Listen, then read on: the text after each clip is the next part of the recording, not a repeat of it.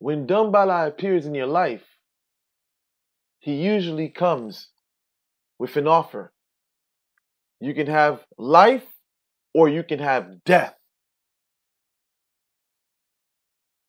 Danbala gave man wisdom, a wisdom of healing. In this choice that we're given, we can take life or we can take death. We can take the medicine, which is going to give us life, or we can turn our heads away and go the opposite direction. And what we have awaiting for us is the grave. A lot of people are unaware of how important it is to take care of their health. Your health brings you to a crossroad. If you don't take care of yourself, you're either going to get sick or you're going to end in the grave. Some people, their arteries are so clogged up that when they try to address the problem, it becomes too late. There's some people that haven't had a cleanse since they were born. They're living with toxins all in their body. Mucus, excessive mucus in their lungs, excessive mucus in different parts of their body. And I say excessive because many people think mucus is a bad thing, but mucus is actually a good thing that the body needs in order for it to function. But when we move away from balance, that's when we have problems. So when I speak of mucus, I bring this to say that the body has to be in balance. Anything in excess will tip the scale and send the body in one direction. Wherever health and well-being is present, this is where you will find Danbala.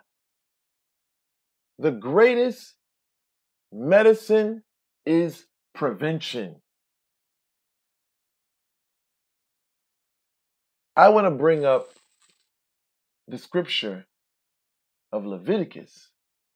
See, I'm not going to give you book, chapter, and verse, but I will say, and I would recommend that a lot of people read the book of Leviticus. Because in Leviticus, the Bible talks about unclean and clean foods as well as actions. And some of these things, we could say it could be religious to some people, but a lot of it deals with being healthy and having a clean environment. A lot of these rules and regulations which were laid down for the children of Israel are things that we can utilize to better ourselves today. It talks about bad energy being present. When certain things are negative in their left places, it can become contagious.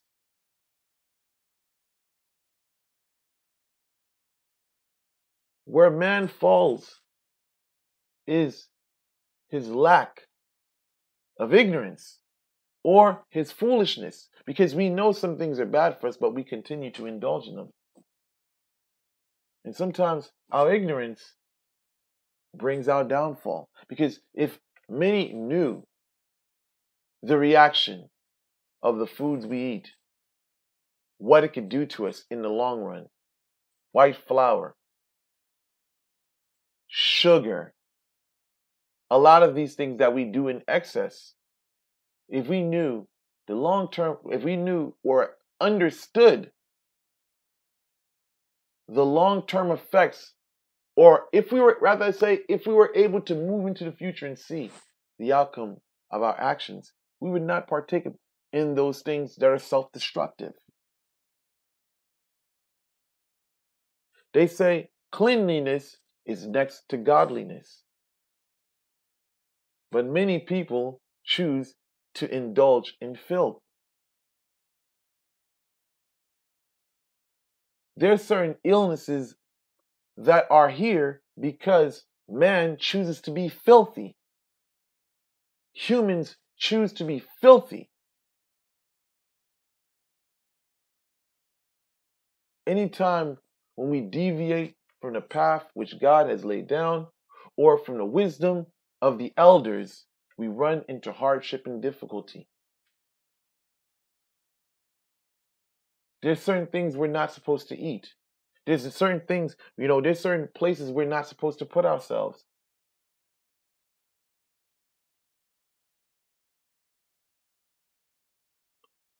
So with that said, I conclude this video.